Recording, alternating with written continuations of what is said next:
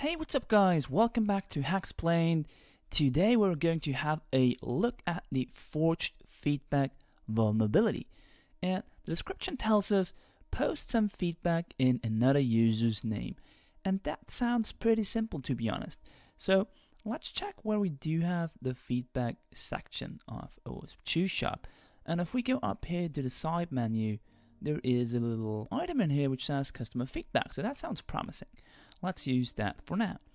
And in here we do say an author, anonymous, because we're not logged in, a comment box, a rating, and a little capture down below here. So we have to post a feedback in the name of somebody else and not as anonymous. So what we want to do at this point is have our burp suite ready to intercept this request. And make sure to have your proxy set to burp, and let's just use what we always do is we just use the regular functionality the way it comes or is intended to be used, right?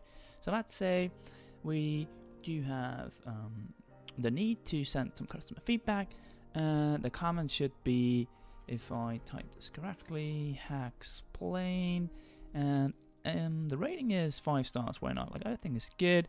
And then we have a little math problem over here. 3 minus 5 is -2, -8 is -10. And what I'm going to do is I am going to set intercept to on. And let's submit that, and we see burp lighting up down below.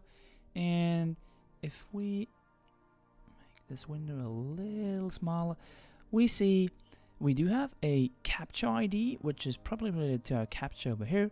We do have the capture result -10. We do have my comment, and we do have a rating. But there's not really an entry in here in our JSON which says anything about a user, right? It doesn't even say anonymous or any sort of ID. But let's just forward that to OSAPI Shop. And what we're going to do next, so we see that this feedback went through successfully. I'm going to make this window a little bigger again, and if we check out the post request over here, we do see in the response that we got a status saying success, and we did get some more data. But for example, we do have an updated at entry in here and a created at entry in here, and we also have a user ID in here, and that is pretty interesting. And I want to show you something that I've shown you before, but just to point it out one more time, which is the OSAPI Security project. So that is basically the OWASP top 10 for APIs. And what we're having over here is a mass assignment vulnerability, which basically says that if you use, for example, a JSON, you have to make sure that it is not guessable what properties there might be existing, or by, for example, reading documentation, providing additional object properties in the payload, because that would allow an attacker to modify the data in a way which he's not supposed to. So let's go back to OSAPI Shop, and if we go back to burp, we see this user ID parameter, and the idea now would be to use that in my request. And if I send this to burp repeater, I could just say right over here, user double quotes, user ID, I think it was called, and then send any value to it. But I want to show you something else that you always can do while playing around with an application, and that is using my beloved developer tools. So if you go to that form, the customer feedback form, and look at this whole piece, let me select the whole piece. We have the DOM right down below here, and we can just have a look at that and see if there's anything interesting in it. And if you look closely, there's a little line down below here which says user ID, some class name, some more metadata we don't really care about right now. But then there is this hidden tag over here, which basically means that you cannot see the input box in the UI. So let's see what happens if I go over here and just delete that. And I hit enter, and we do see the little input box popping up right over here. And I, for example, could say 1, whatever.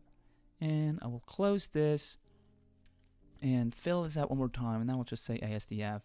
1 plus 5 minus 2 is 4, and I will use my interceptor one more time being turned on, and I will submit that.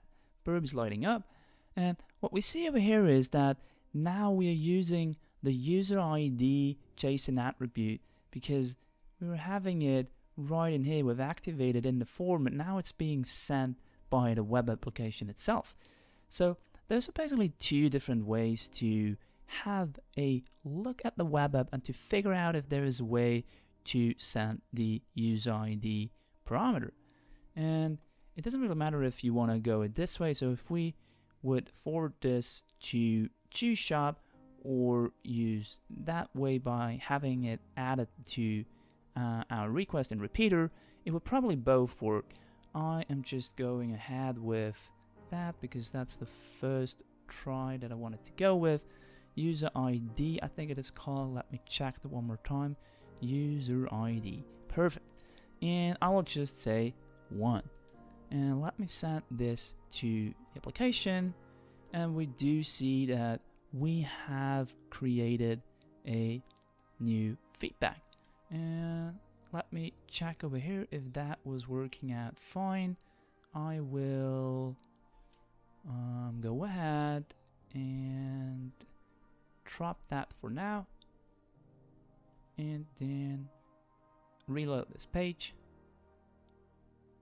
and we do see that we have successfully solved the challenge forged feedback.